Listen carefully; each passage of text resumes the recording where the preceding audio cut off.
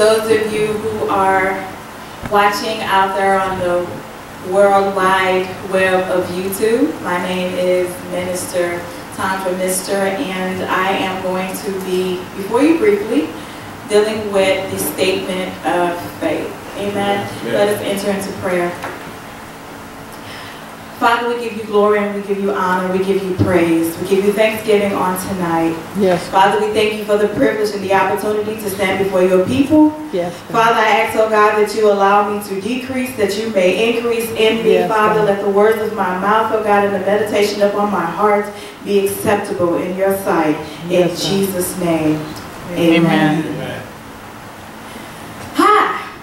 When I was given this topic, I was so excited. I love faith. I love what faith can do. I love the power that's in faith. I love everything about faith. I love to hear myself say the word faith. It just does something to my inside. You know, some people, you know, you say hallelujah is the highest praise and you get that joy, that surge of energy. I say faith and it's like, ooh. Because faith makes things happen. Amen.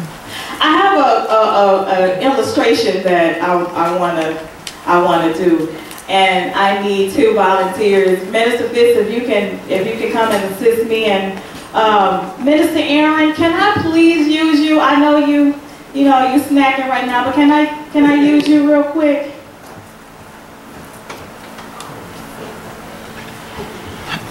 The statement of faith is dealing with what you stand for. So you're starting your ministries and you are formulating, even joining a ministry. You need to know what that statement of faith is. So I want you to go ahead, Minister Fitz, and walk. Aaron, you're going to follow Minister Fitz. Now, Minister Fitz may or may not have an idea of where he's going. But somebody is following him. Somebody is trying to mimic him. And you know that old saying, if you don't stand for something, you'll fall for anything? Yes. Aaron looks a little confused right now, doesn't he? Yes. He's trying to keep walking. He's trying to do what Minister Fitz does, but yet he has no idea where Minister Fitz is going. Right. But yet he's trying to follow. Right. Now, I'm sure before he started out, he had some idea of where he wanted to go. And he thought Minister Fitz would be the one to actually take him there. Right. But how can he when he don't know where Minister Fitz is going? Right. He has no clue of where Minister Fitz is going, but yet he's trying to follow. Right. Amen. Can you give them a hand for me? Thank you so much. Good job. Good job. This is why it is key to have a statement of faith for your ministry. Amen. People need to know what you believe in and where you are going. And your statement of faith not only tells them or gives them an idea of where you're going, but it also gives them foundational help on how you plan to execute it. What strength is going to help you get there? Right. Let me show you something else.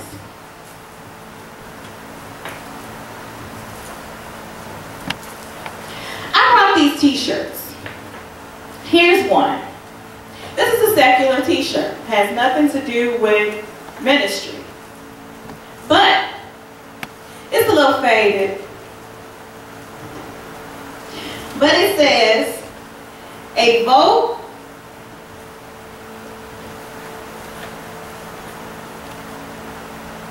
for Gullery is a vote against the system. Now, reading this, you get an idea of where they're going and where they're trying to take you to, right? Because they're wanting you to follow them behind their statement. Right. Amen? Amen.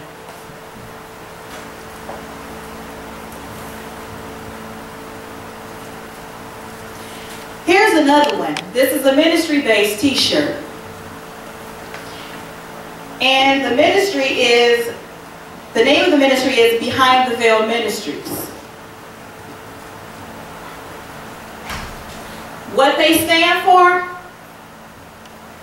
is pray what you mean and receive what you say. So now, if you are wanting to join this ministry, you have an idea of where they might take you and how they might get you there because of their statement. Amen? Amen. Now, what exactly is a statement? So I looked at statement, and it says, for Wikipedia, it says that a statement is, in logic, a statement is either a meaningful declarative sentence that is either true or false, or B, what is asserted or made by the use of a declarative sentence. Another one is, a statement is a sentence having a form that is typically used to express such illusionary acts, such as an English declarative sentence. A definite or clear expression of something in speech or writing, as in, do you agree with this statement? An official account of facts, views, plans, or etc., one for release to the media. So we know that a statement is saying, it's declaring something. It's declarative. Amen? Can we all agree? Amen. So it's declaring something. But what is it declaring? What is your statement declaring? Your statement of faith is declaring faith. Well, what is faith?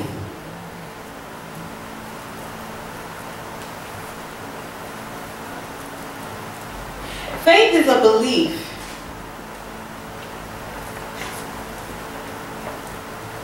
What God immediately took me to, and I said, well, you know, do I do it the definition of faith, or how do you want me to explain it? He said, no, take them to Hebrews, because that's what I want them to understand. And Hebrews 11:1 says, faith is the confidence that what we hope for will actually happen. It gives us assurance about things we cannot see. Through their faith, the people in the days of old earned a good reputation. Amen. Through their faith. Hebrews 11:6 says, and it is impossible to please God without faith. Amen. Anyone who wants to come to him must believe that God exists and that he rewards those who sincerely seek him. Now in Hebrews 11:1 and Hebrews 11:6, it brings us back to a sobriety that we can't do anything in ministry without faith. Right. So faith has to get behind what your statement is. Faith has to get behind what you're declaring. Because you can declare all day, but if you don't put no power behind it, you just got an empty sentence. Yeah. So faith becomes that exclamation point, hallelujah, behind that sentence instead of your period. So that period is at the end of your statement, that period is just a pause. It can be just a break. It can be just a breather. But that exclamation point says, pow! Something happened right there. Something just took place. And we need to look for what just took place. Now, when you're joining a ministry, you want to know, what is it that I'm joining? What is it that I'm combining? Or what is it that I'm believing in with? What am I standing and declaring with you?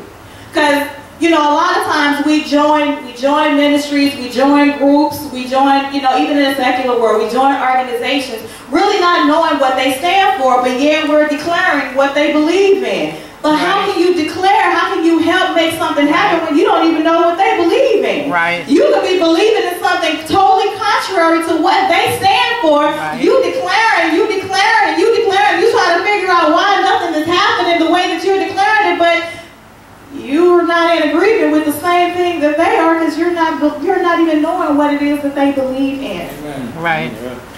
A lot of times in ministries, even when you're going through something, when you start going through your tests and your trials and you don't know, you know, what tomorrow is going to bring, you don't even know what the next hour is going to bring, when you know that statement of faith of that ministry that you join, that helps give you extra power, because if they created a statement of faith for their ministry, that means that they know that these things work.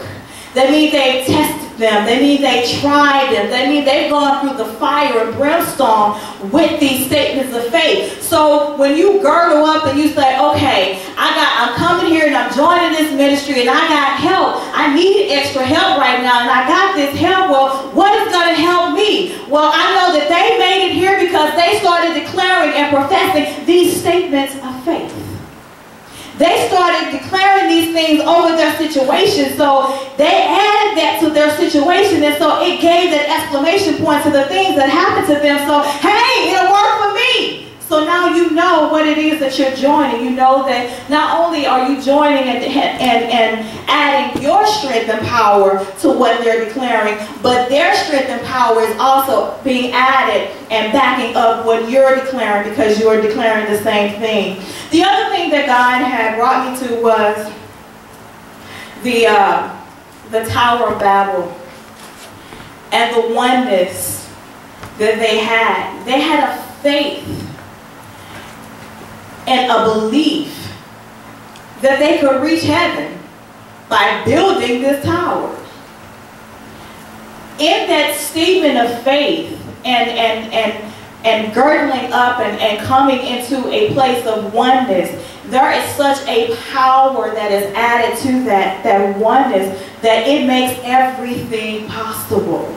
It makes everything possible because God sits up high and he looks at your faith and he says, wow, you believe I can do that? That makes him get up off the throne and stick his chest out and say, woo, bam, let me make that happen. Woo, bam, let me make that happen, because you're asking him to show up and show out when you start declaring those statements of faith. That's why he said it's impossible to please me without faith. Because what pleases him is to know that you honor him. What pleases him is to know that you believe in him. Not that he said he's going to do it, but the fact that he will do it. That knowing, that assurance, that declaring, and that standing firm on knowing that he said it, it's already happened. Amen. So that unity, that power in unity makes it happen. Amen. Amen. One of the other things that I was thinking about dealing with the statement of faith is here with Dr. Vicky, joining up with Dr. Vicky.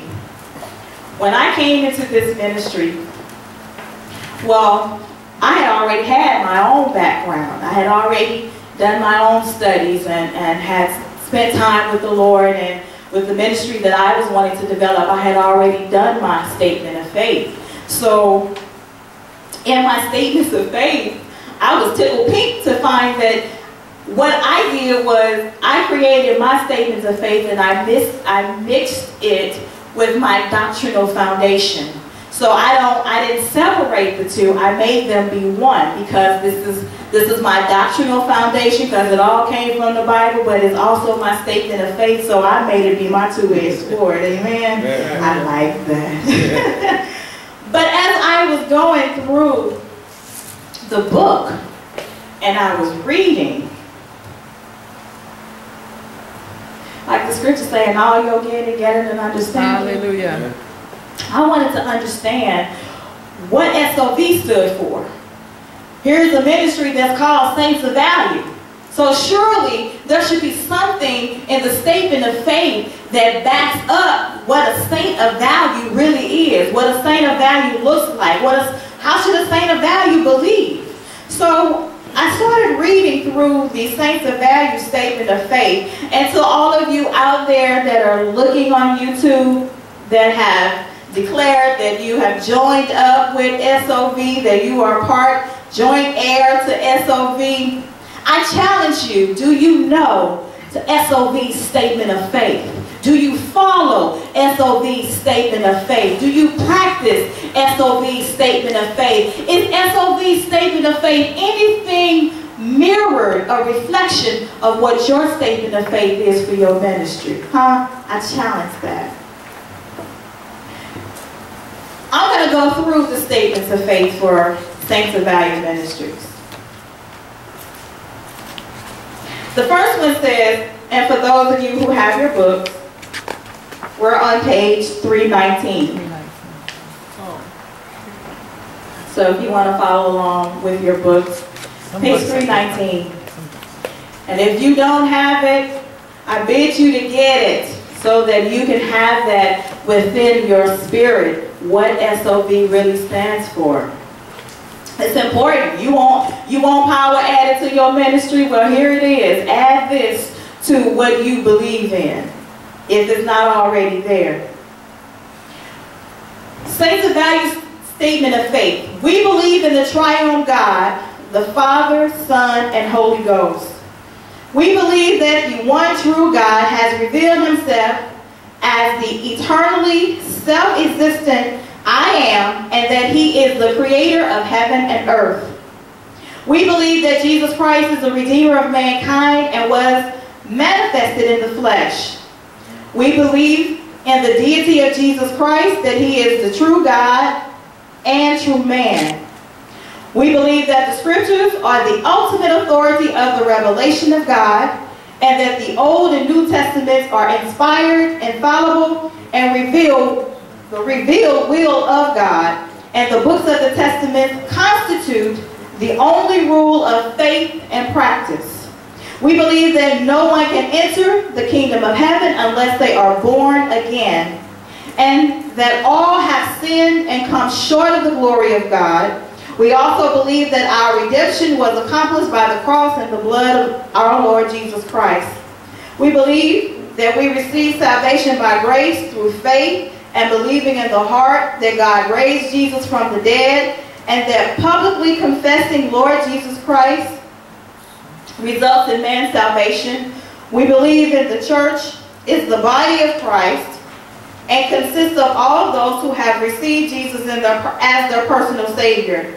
We believe in the autonomy of the local church as an independent entity with regard to matters of government, health, and discipline, and that every believer should belong to and be associated with a local New Testament church and be subject to pastoral guidance and care. Now, when I was going through that, sorry, there's two more on the back, but when I was going through that, I stopped and I started looking at my statement of faith, and I'm like, wait a minute, hey, that sounds familiar. Wait a minute. Hold up. We have the same faith. Hallelujah. I'm not joining up with something that's contrary to what I believe. So all of the power that I was looking for to aid me, to help me get to my next level, I'm like, amen, that there's somebody that has already broke ground. There's a trailblazer who has the same faith as I. So that means that now I can girdle up under her wings and continue to fly until I get to my next level, because we have the same faith. The unity in the faith and the beliefs of what we are declaring. Amen? Amen. The last two for Saints of Value statements of faith is, we believe in the infilling of the Holy Ghost with the initial physical sign of speaking in other tongues as a fulfillment of the Father's power in us. We believe in water baptism, observance of the Lord's Supper, physical resurrection of the Lord Jesus Christ, and there shall be a bodily resurrection of the just and unjust. Now that Saints of Values statement of faith. I'm not going to go through all of mine, but I'm just going to hit a few. So as I was going through here, how am I doing on time? I don't want to. Okay, amen. We're going to wrap this up in 5 minutes because I learned how to do that. Amen. Here at Saints of Value Ministries. Plug, yeah, I'm plugging. Hey, it worked for me. It took me to a whole nother level, and I'm glad about it. I'm glad about it. Amen. One of my statements of faith is, we believe that this was for my dance ministry, and my dance ministry is My Steps Are Ordered Dance Ministry. One of my statements of faith is, we believe that all scriptures in its original form was inspired by God without error. It holds God's final authority for all principles of faith and conduct, found in 2 Timothy 3:16 through 17. See, I put my scriptures right there. I want you to be able to not only know what my statement of faith is, but I want you to be able to go and read it for yourself. You don't have to just take my word for it. This is what he said, and this is what I'm getting behind. Amen. We believe that the eternal Godhead is revealed as God existing in 3 persons, Father, Son, and the Holy Spirit, being one in union, yet clearly distinguishable, found in Matthew 28 and 19. We believe in creation, test and fall of man, as recorded in Genesis, and his total spiritual corruption and his inability to accomplish divine righteousness, found in Romans 5 and 12. So in that, when I was going through there, I was like, oh my God, they mirror each other. They reflect each other. They're the same. So I can not only have faith that it works for her, but this also gives me added confidence in what God has said to me, because now here this is somebody that I had never met before, who I haven't walked through anything with, but yet profess the same thing that I've been professing. And look where she is. She's an apostle. She's a doctor. Here she is governing a ministry training facility, and I'm still trying to I'm still trying to take flight, but yet she has the exact same foundation. So I was like, oh my God, thank you that you just confirmed all of the statements of faith that I've been declaring. So that made me want to declare even more. Hallelujah. This is what the Lord said. This is what I'm standing behind. Yeah. So when I got in crisis, when I began to go through things, I could know that where I'm standing and the people that are around me that are girded up, that we have the same faith, we have the same belief, we have that. So I have that added power to know that what God has placed in me, that I can yet trust him even when I can't trace him. Mm-hmm. Amen. Thank you so much for your time, and I pray that this has benefited you, that this take you to your ministry next level. Amen. Amen. Amen.